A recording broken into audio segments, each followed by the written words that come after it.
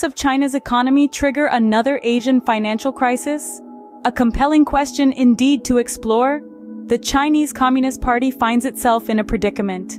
Economically speaking, the impact of decades of ideological opposition to the most basic principles of market economics has left China's economy seemingly in shambles.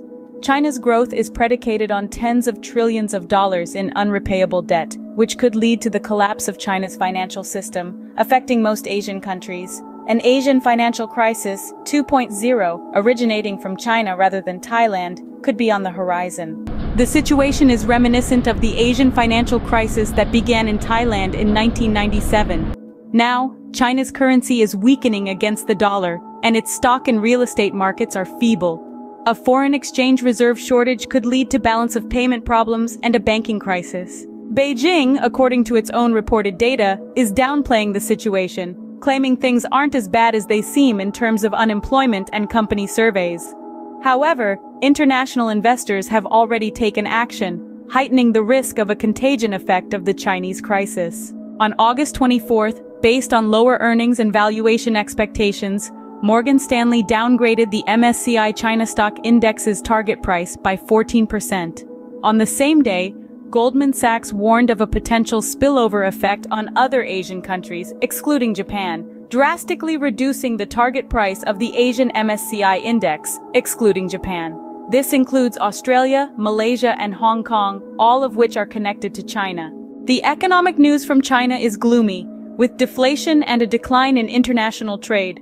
The most serious issue is that local government shadow bonds worth tens of trillions of yuan could become non-performing loans. Since the financial crisis of 2008, the Chinese Communist Party has allowed city and provincial governments to borrow $9 trillion in off-balance sheet debt for the construction of bridges, roads, water plants, and impressive high-speed railways. This has driven astonishing growth, earned the party international praise, attracted massive investment into China, and promoted this model internationally through the Belt and Road Initiative. However, in China, the pensions for the elderly are only $25 to $410 per month.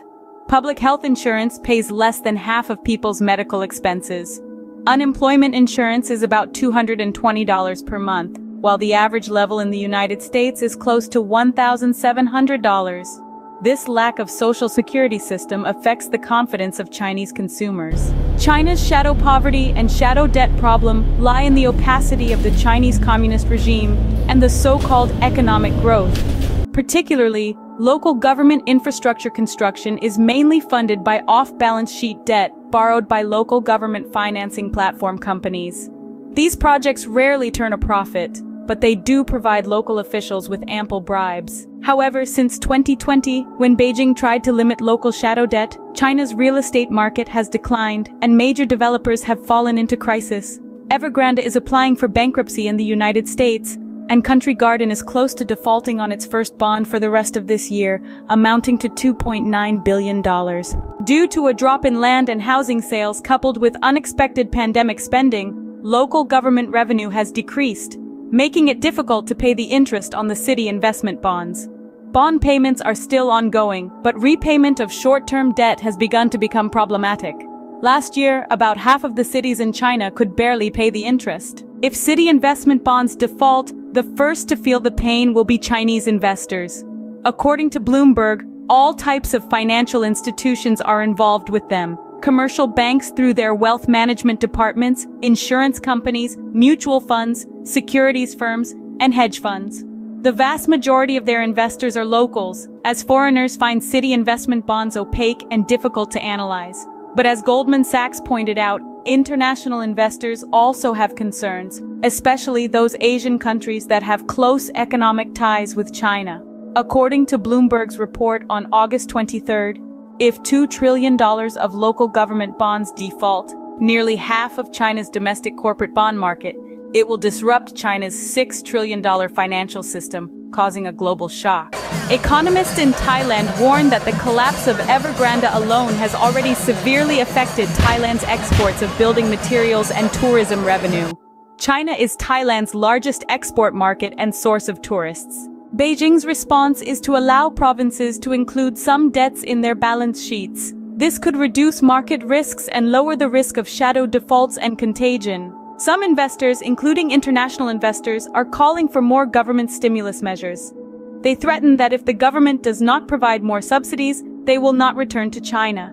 However, these subsidies, which do not follow market principles, are the cause of China's economic problems. These investors are after short-term profits.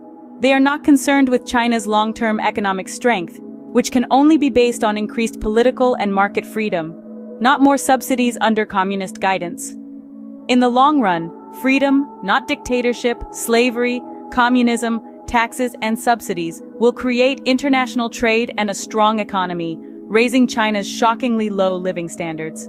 The value of freedom can be seen in prosperous economies such as the United States, Europe, Japan, South Korea, Taiwan, and free Hong Kong, may it rest in peace, including the lessons from China.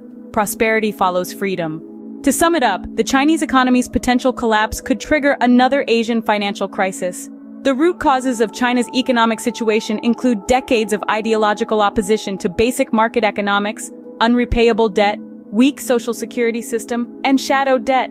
The potential impacts include a financial system collapse, affecting most Asian countries, and a global shock if local government bonds worth $2 trillion default. The solution lies in freedom, not more subsidies under communist guidance.